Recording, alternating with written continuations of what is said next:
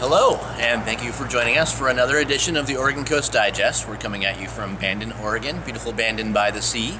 We have a special treat in store for you guys today. We're going to go take a tour of the Washed Ashore project exhibit and see a little bit of what they do. So come on, let's go.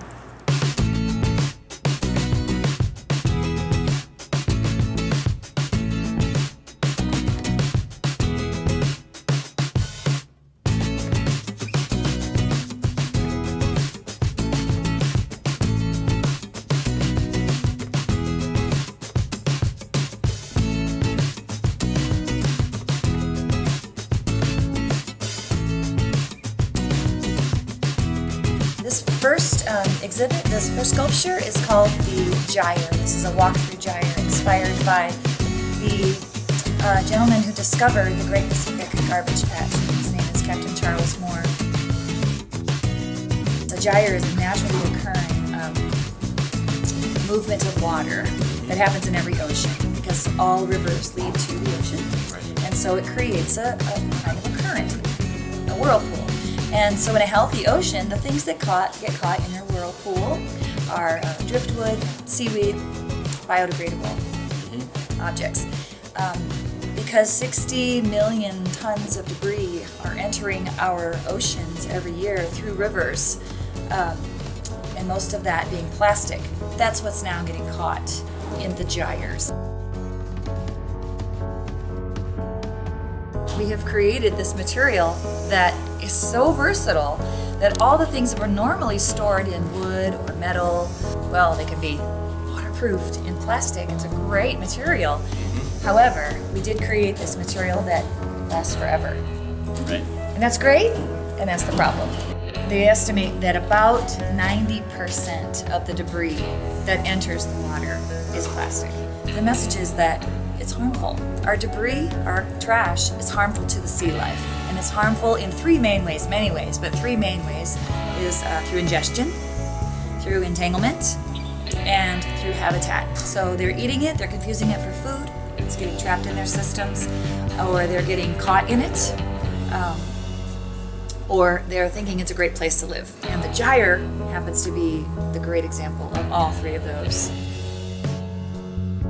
This surface area of this piece of plastic are all the areas where this piece of plastic is absorbing and letting off gases and absorbing toxins. When it becomes brittle, we just increase the toxicity of that piece of plastic because we increase the surface area. 1 square cube of plastic, solid cube, has the potential to pollute 12 acres of water. Wow. Square. We don't have to dye or bleach any of our plastics to make them the right color because plastic comes in every color. All of our sculptures are meant to be touched, they're interactive. When you have a bunch of kids, they just dig it, they come in their balls.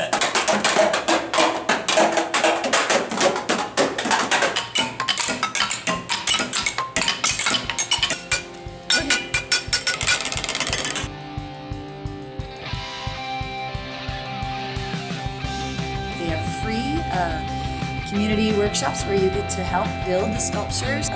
Any age, skill, or ability can come because we are a nonprofit. So we rely completely on volunteer help and donations and sponsors. SeaWorld has commissioned 12 sculptures to be on display starting in 2014 for 18 months, and they will be 4 in every single U.S. park, so Orlando and San Antonio, Texas, and 4 in San Diego. And when they are done there, we're gifting them back to us so we can continue to travel with those pieces and spread the message. But while they're there, they'll reach 15 million people.